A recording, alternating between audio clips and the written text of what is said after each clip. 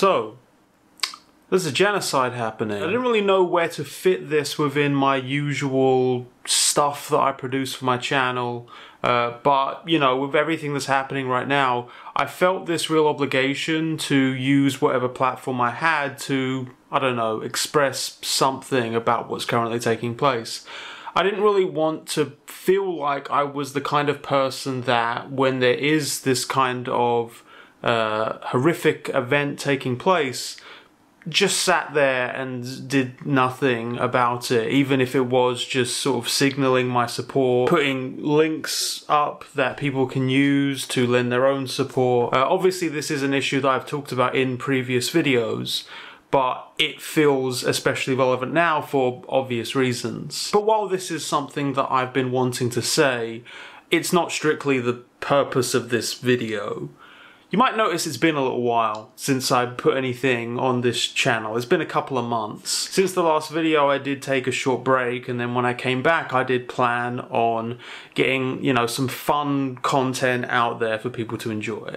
I got started on a video about a topic that I alluded to in the last one, and in the end recent news kind of impeded me a little bit. Impeded me not just because it's such a serious subject matter that's very difficult to contextualize, especially given the usual kinds of things that I make, but a sense personally that I had very little to contribute meaningfully to any of this. Besides having spoken about political issues a lot in my channel in the past, I've also talked quite a bit about mental health. Early on when my channel came back, mental health was actually, you know, a big part of what I was discussing. I did take an almost 2-year break from making anything on the channel because of specific mental struggles that I was having for a significant period of time. A period of time where I realized, for instance, that I had undiagnosed ADHD,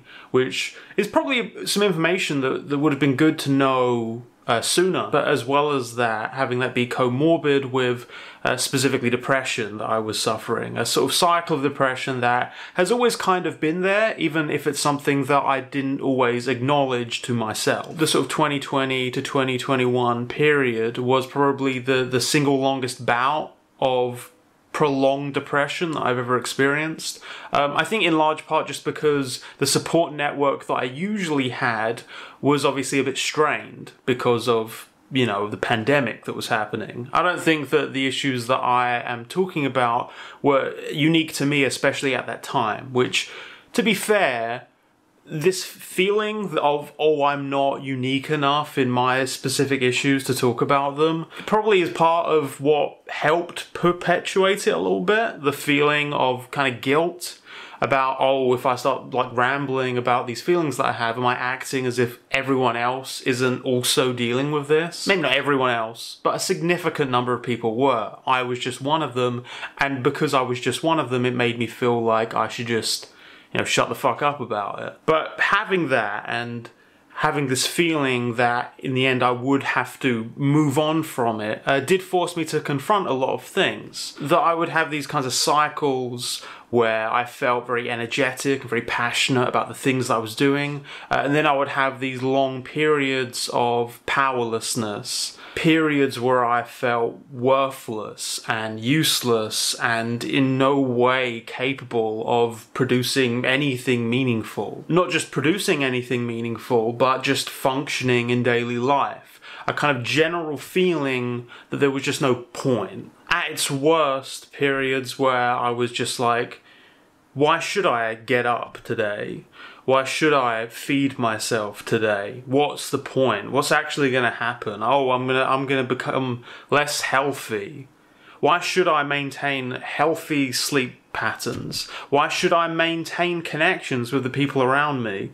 This sort of call of the void that I often fell into in between periods where I did feel like I kind of had something to do with myself and I felt a sense of purpose. Sometimes it feels like things just change inside you, and then at that point every time you try and go back to living your life how it was before, it feels like you're performing that life. It feels like you're staging it and you're no longer just living that life anymore. What I'm currently feeling, I think I can recognize as the same sorts of feelings I would usually have when I was falling into a depression. And in the same way, I had this feeling that maybe I should just shut the fuck up about it, because there are terrible material struggles that are happening right now. There are untold tragedies that are currently unfolding. People are losing families. What is the purpose of talking about mental health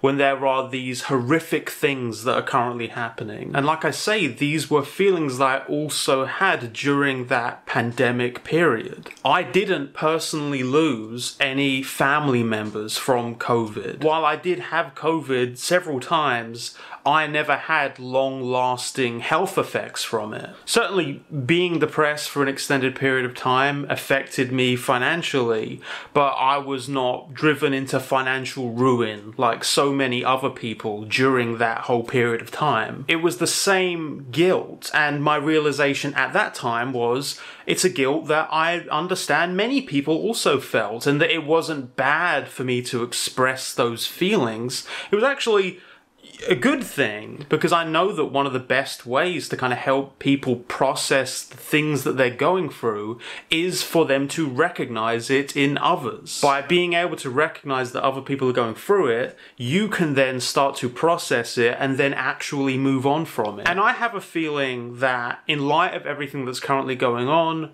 these are also feelings that I'm not alone in having right now. It feels pointless to make fun, silly YouTube videos when things like this are happening. In fact, a lot of things in my life have felt quite pointless when I know that what is happening is happening. It makes me feel useless. It makes me see everything that I could possibly do as a kind of pointless exercise against these much larger institutions that actually have power to do anything. But here's what I wanted to say. If you do feel like you share any of the kinds of feelings that I do right now, a kind of feeling simultaneously of uselessness, worthlessness in the face of these atrocities that are currently unfolding, and on top of that a feeling of shame that you even are allowing yourself to have this level of self-obsession, of self-involvement when there are these things happening, recognize that the only way for you to actually get past them, the only way to actually get over this self-obsessed negative feeling is to recognize them. And that once you can recognize them, then maybe you can actually do things that actually could help in some way. Because I know it is very easy, especially right now, to feel like there is nothing that you could possibly do that could change anything.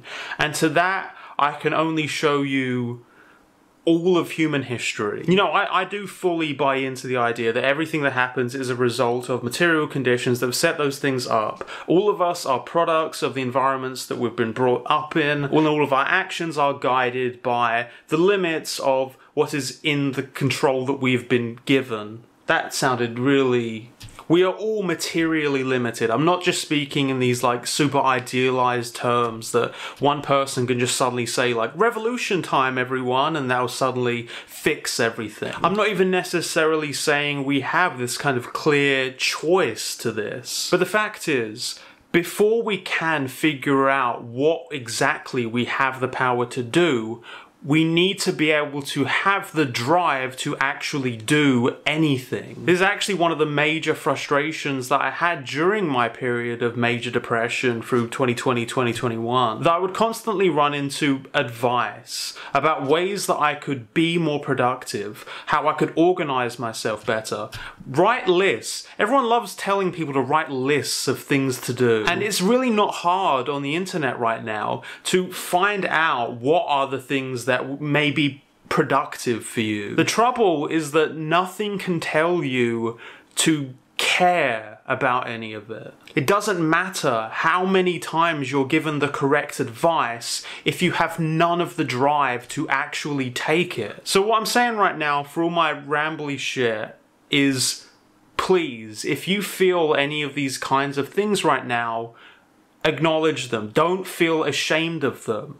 Let yourself process this thing that you're going through and speak openly about it. And then through doing that, let yourself have the space to actually think, you know what? I care. I care about what's happening right now. And I don't doubt my ability to do something. One of the things that, funnily enough, I found to be a good coping mechanism for dealing with these feelings is that I actually started writing a book recently. I guess I kind of hit this limit on how useless I felt in the grand scheme of things to just kind of sit at my desk and end up writing like 40 pages of a novel that I'd been thinking about for a very long time. Because admittedly, while my own personal work, my own fiction, storytelling stuff is something that I've always felt very passionate about, is something that I've always wanted to pursue, the feeling that doing so would be kind of pointless or irrelevant in the grand scheme of things is a large part of what has always pulled me back from that. So this is just a brief plug that if that is something that maybe interests you, I'm currently posting updates about it on my Patreon, and I'll probably continue to do so on social media in the future. As for the actual content that you're probably subscribed to this channel for, I'll keep you updated on that, but this is just a video that maybe would help some people. Please check out the links that are connected to this video, Free Palestine, and I'll be speaking to you all again very soon.